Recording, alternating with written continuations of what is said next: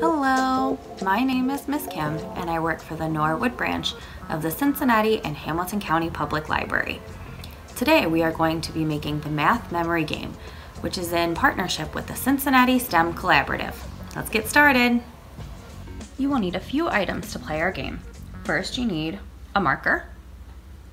Second, a pair of scissors. And last, you need a blank piece of paper or some cardstock. You want to make sure that both sides are blank so that all the cards look the same from the back.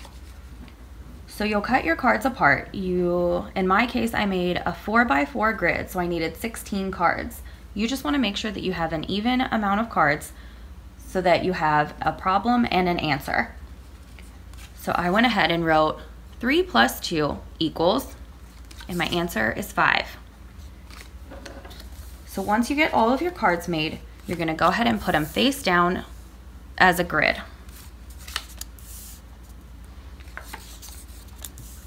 Some ways that you can make this a little harder is by adding in multiplication or division problems, or you can make your grid bigger by adding more matches.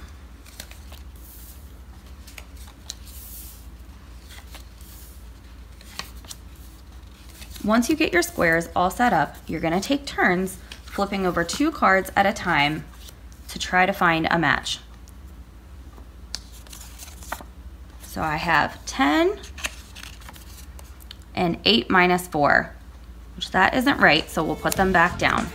So you continue to take turns, and whoever has the most matches at the end is the winner. Have fun playing. Thanks for watching. Bye! This video was produced in partnership with the Greater Cincinnati STEM Collaborative. For more STEM activities, visit greatercincystem.org.